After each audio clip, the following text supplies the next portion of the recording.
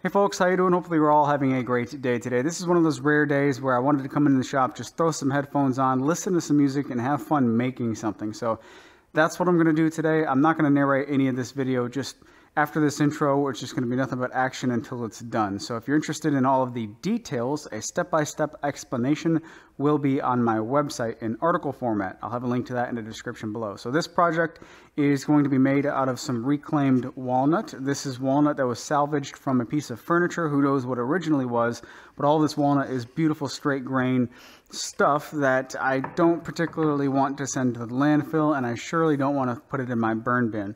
So we're going to make something out of this old stuff. We're going to make a box storage solution, some kind. I'm kind of making this up as I go. I haven't even figured out the design.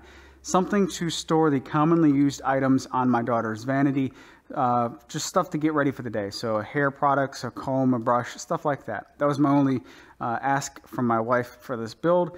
And I'm going to experiment with the design a little bit, kind of making it up as I go. I don't have a design picked out. I'm just going to make it up as I go.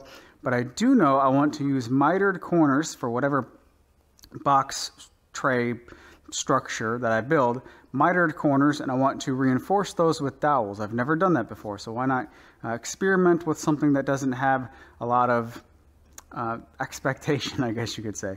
So this is a corner key doweling jig from Rockler, and what it is basically you put your corner of your joint in like so, and then it gives you a bushing at a perfect 45-degree angle to drill a very precise hole. You plug the hole with whatever you want, sand it smooth, and not only do you have reinforcement for the structure, you increase the structural integrity of the joint, but you also have a visual interest, right? It's going to be a dowel on a 45-degree angle, so it's going to look oval. You can play around with the different sizes, the different placements. It's going to be fun to mess with this. So that's the idea for this project. I'm going to shut up and get to work. So I'll talk to you at the end of the video.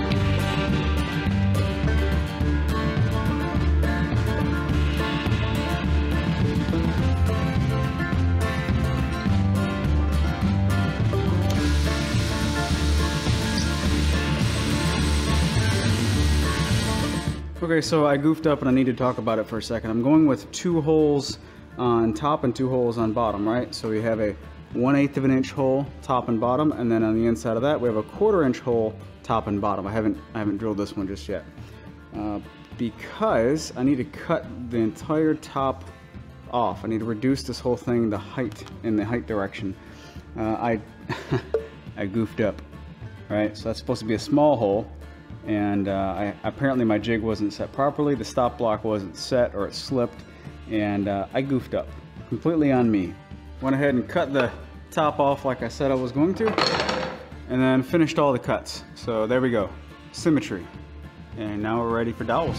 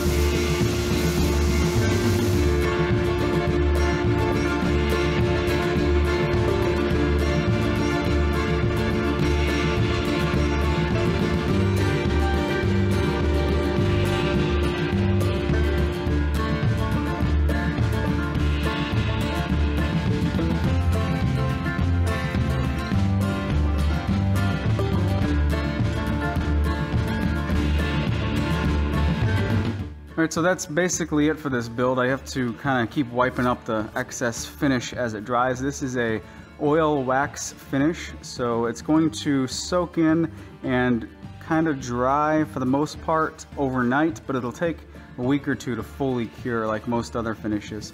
But I'm going to let this sit in front of a fan overnight here in the shop, and then tomorrow morning I'll probably take some beauty shots of it and then show it to you in its final resting place. But not too bad. This was kind of an interesting design that I don't think I would have otherwise tried. It's just I just tried to make this box more interesting than a simple box, so that's, I guess, the reason why I added this second layer.